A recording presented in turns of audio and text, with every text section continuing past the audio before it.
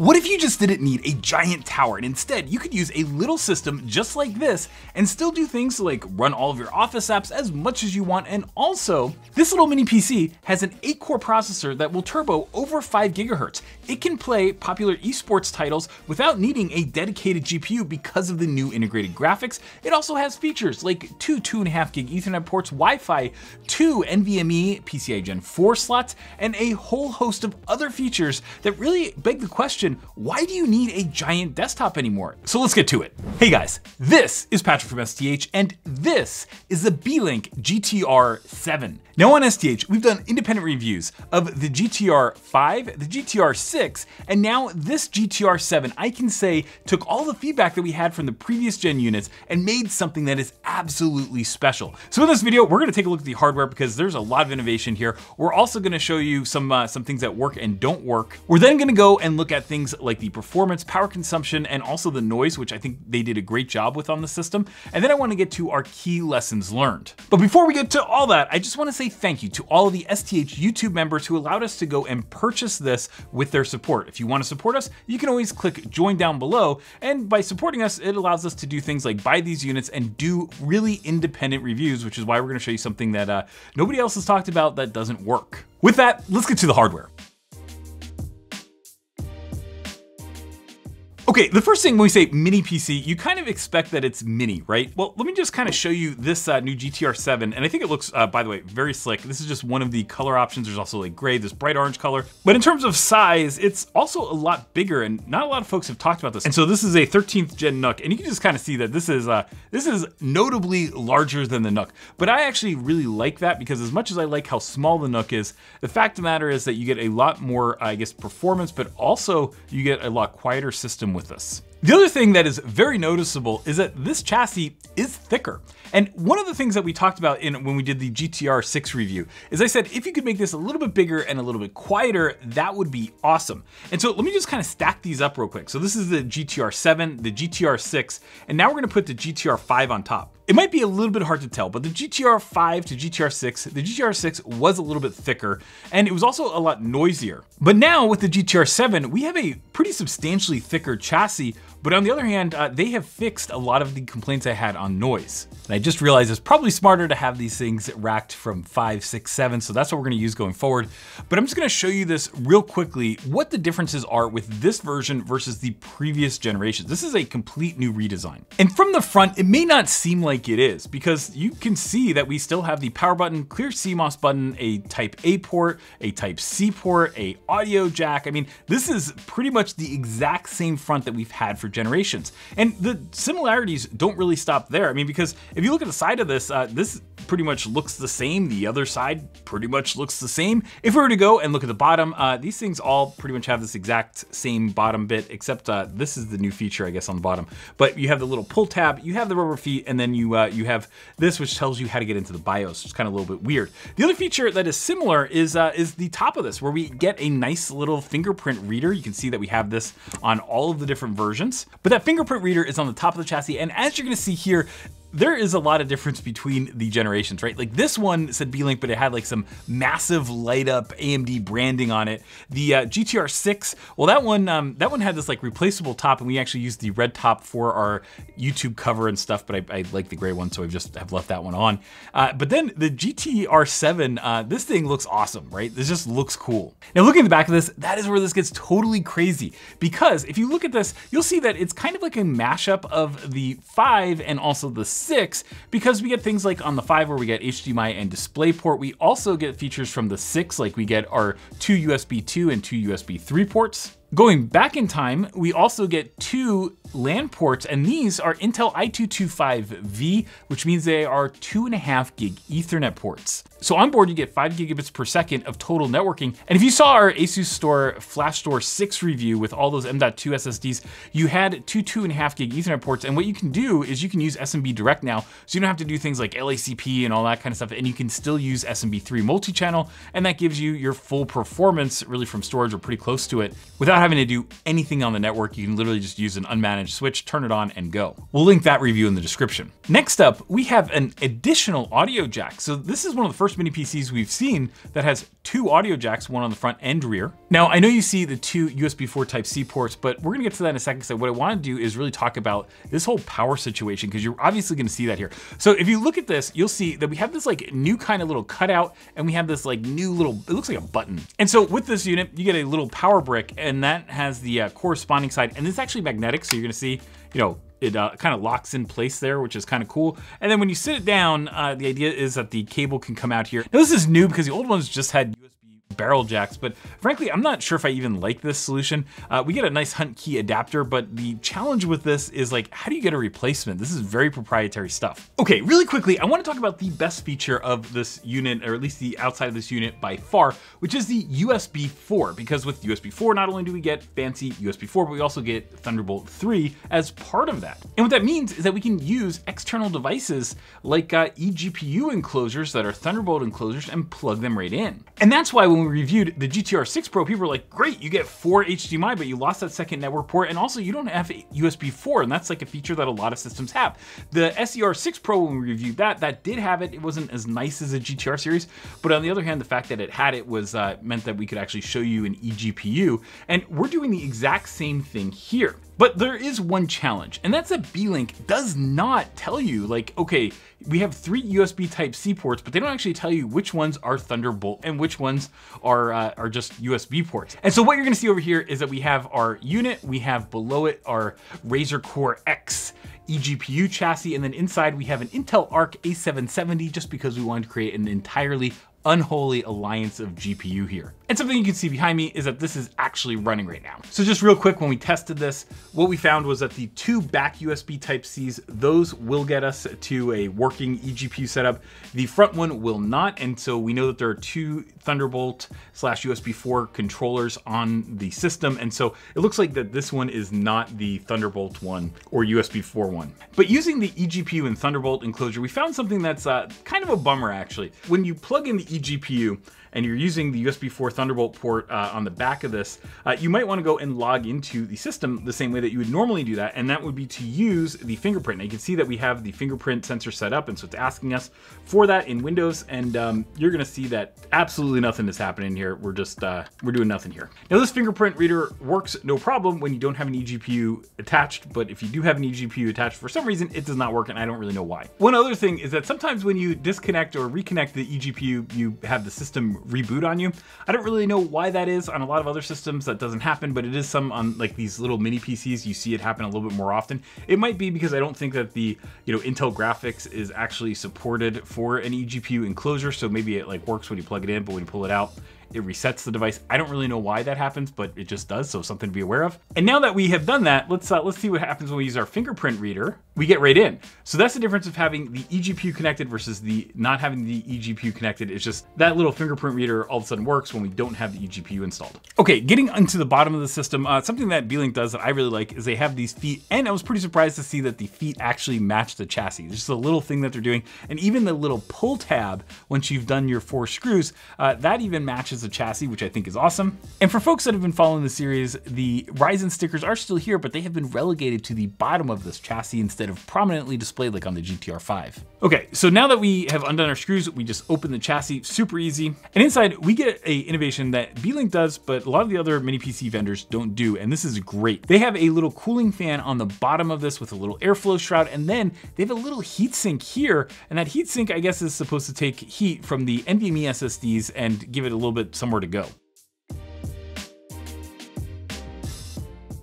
Now, one of the things I don't like about this solution is that if you have your LTT Creator Edition screwdriver, you can't get into the like screws for the shroud. They just require too thin of a screwdriver to be able to get in there. There's only 3 screws, but they're a pain to get in and out when you do want to service the system. But once you do get the shroud off, the first thing you're gonna see is that because we have that little magnetic DC power jack, there's another cable. So it's not just the fan cable, there's a second cable for that DC. But once you get past that small challenge, you're gonna see something that is awesome. There's a lot of labeling, which is just just a little tiny feature that you see on higher end units, but you don't necessarily see in a lot of mini PCs. So let's talk a little bit about what's in here. The system comes standard with 32 gigabytes of memory, and that means that you get two crucial DDR5 5600 DIMMs. That's just a little bit faster, but it is nice when we have an iGPU to have that extra memory bandwidth. Inside the system, we have an AMD Ryzen 7, which is a pretty fast processor with 8 cores and 16 threads. One of the really cool things with this is the fact that we saw this actually go and on CPU-Z hit over 5 gigahertz. And that means that this is a fast processor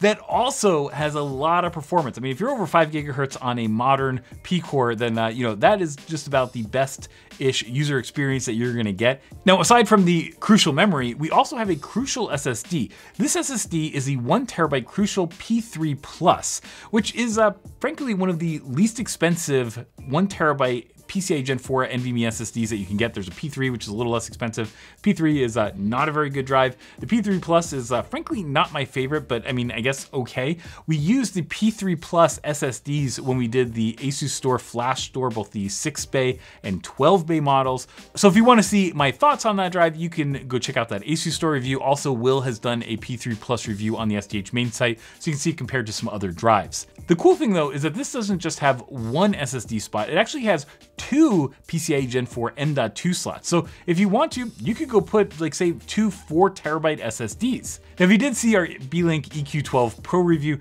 you're definitely gonna notice that if you install like new SSDs in here, you may not get your Windows 11 Pro license easily. I had to go when we did that and actually emailed the support from Beelink, and they finally sent me new keys for that N305 unit, but at the same time, I would expect that the experience seems similar here. The support around these things is just not as good as something like a Project Tiny Mini Micro PC. The other thing that you get here though, is you get an Intel AX200, which is a Wi-Fi 6 generation Wi-Fi card. It's good that it's Wi-Fi 6. It would have been nice if it was a Wi-Fi 6E card, but still not too bad. But the big thing with this is not just the hardware, it's also the performance, power consumption, and noise. So let's talk about the performance first.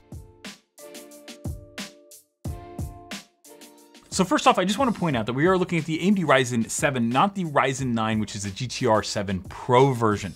So when we compare that to some of the other older units, just keep in mind that we were looking at like Ryzen 9, like this was the Ryzen 9 6900HX or something like that in the GTR6. And so when we look at the performance though, between those two processors, it's actually a pretty huge jump on like everything that we ran. It's a pretty huge jump with the new architecture. So that was cool in itself. But at the same time, if you're using this as an office PC, frankly, compared to GTR5, GTR6, you're not gonna wanna upgrade to this because it is a little bit faster, but it's not gonna like be a game-changing level of performance faster.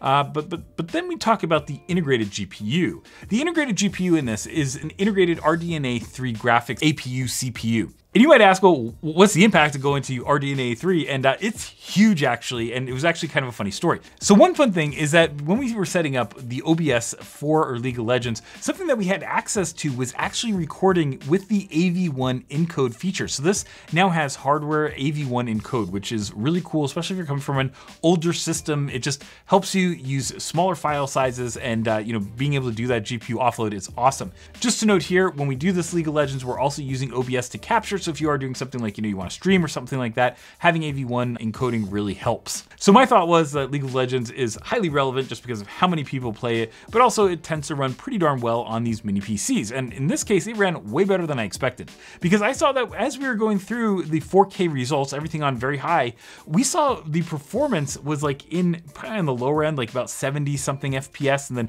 on the high end, like maybe 90, 95 FPS. And so we saw absolutely awesome performance from this. So when we ran 1080 on this, we were getting over 100 FPS pretty darn consistently, and even into like 120 and what have you FPS. And if you're wondering, that previous gen GTR6, well, that was only doing like maybe 45, 50, 60 FPS, somewhere in there on 4K. And so that was a huge jump just in terms of performance. We're not gonna show the recording of this, but I just wanna tell you that I did try CSGO on this, and this is really starting, this is probably the first mini PC that has an integrated GPU that I think is just about on that borderline where I think it's playable. This little system is able to run generally in about the 140 to 170 FPS range, although there are dips below 120, and then that's when things get a little bit weird with some monitors. Now, power consumption and noise are huge these days, and let's talk about how much better this system is. So first off, this is the idle, and I'm gonna be quiet, I'm gonna actually hold this up, but I'm just gonna tell you that this studio is a 34 dBA studio. With this sitting here and the sound meter not too far away, this only gets up to about 34.4 to 35. Okay, and just taking a look at the idle power consumption, we're at about 9.8 watts. Sometimes you'll see it bounce up to about 11 watts, so it's maybe about 9.8 to 11 is what I would use. Okay, so let's put this under load for a little bit, and I just wanna show you this real fast. The power consumption you're gonna see on the entire unit is gonna go up into about that 91 to about 95 watt range. So that is pretty darn significant. Okay, now the fan is spinning up a lot here, but just something that's different between this unit and some of the previous gen units and some of the other just mini PCs that you see is that this thing is running with the CPU consuming 65 watts. The total system is sitting in that 95, 96 watts as that fan spins up. But the clock speed is still sitting between about that 4.6 to 4.7 gigahertz range. So that thing is just absolutely jamming right now. So I think one of the advantages of this versus a smaller chassis is just the fact that this has more room for cooling, and finally Beelink is taking advantage of that. But noise levels have definitely gone up. This is no longer a silent machine. The decibel meter should be reading somewhere about 46, 47, 47.5 dBA on our 34 dBA noise floor studio. And I'll let you hear it just so you can.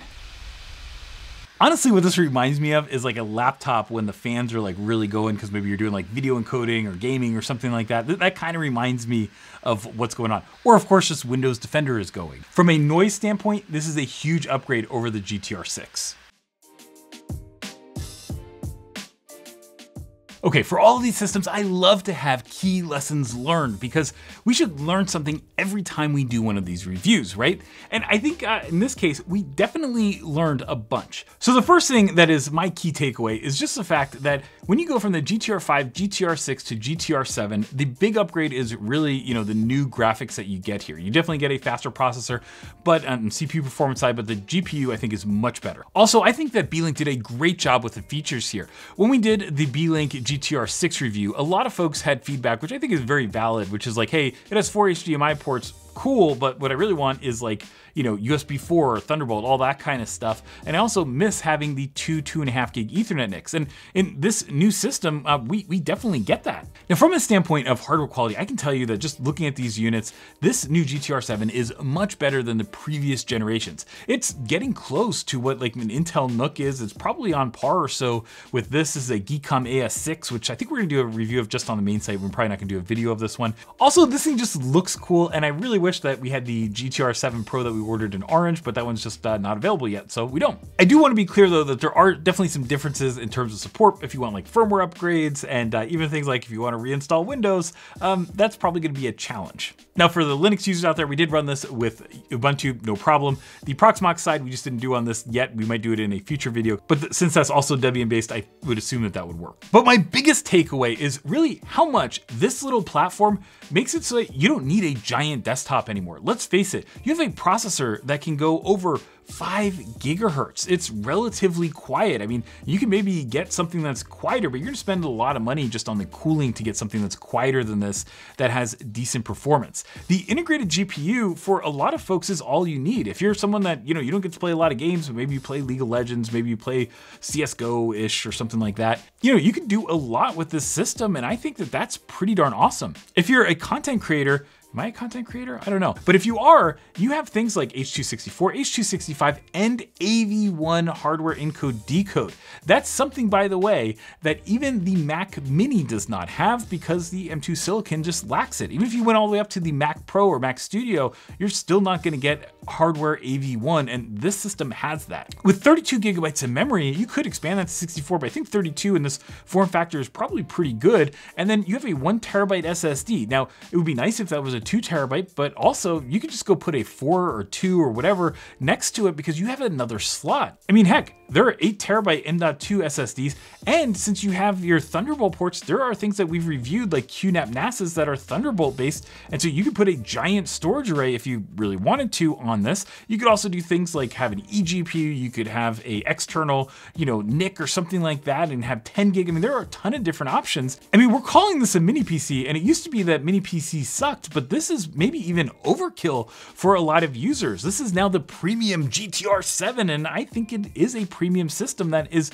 more than enough for the vast majority of people out there. Hey guys, I hope you like this review of the Beelink GTR7. It is definitely one of my favorite reviews that I've done so far and favorite mini PCs. I think this thing is absolutely awesome if you can't tell. And if you did like this video, well, why don't you check out some of our other videos, give this video a like, click subscribe, and turn on those notifications so you can see whenever we come out with great new videos. As always, thanks for watching and have an awesome day.